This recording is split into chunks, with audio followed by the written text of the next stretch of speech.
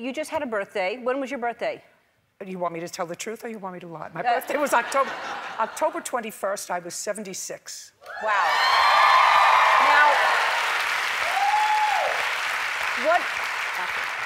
what do you think that, what do you attribute that you have so much energy at that age? You have two choices as you get older. Mm-hmm. Did you ever think that you would be 60? No, 60 to me feels like I can't believe it. You know, 60, my grandmother had breasts that started her neck and they stopped at her knees. Right. I remember that. That was the look. Yeah.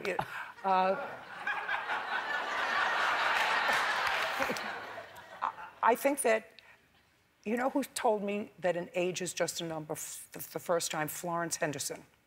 I remember having dinner with Flo when she turned 70. And we had dinner, and she had a couple of cocktails, which she was prone to do, and then got into her car to drive home. I said, Flo, you sure you don't want to get into a cab? And, oh, no, I'm fine. I said, you know, 70 is 70. She said, Judy, 70 is the new 50, and it's just a number. And I remember that. Yeah. And the people that I know who are older and spirited look like they were having a good time.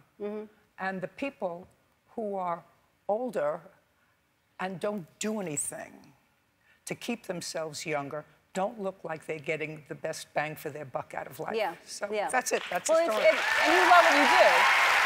I mean, that helps. But yeah, I feel like it really is just a number. You know, I think that it's really about the way you think and the way you act is, you know, more important than anything, because, you know, I feel I'm extremely immature. I mean, I play games, I scare people all the time. I do things that a 60-year-old shouldn't do, but I feel like I'm young. I feel that. I feel young, except when I look in a full-length mirror. Yeah, well, sure. Yeah. Then it all comes back, because, you know, I mean, we don't know. We're mostly girls here, right? You know that you can keep yourself fit and in shape, and I do, and I know that you do. They haven't invented anything yet that keeps your skin in shape. So there are certain things that don't lie. Now, I'm almost at full sleeve, because it was a time when I covered from here to here. And then it started to creep down over here. And soon I'm going to be wearing gloves. A lot of people wear gloves.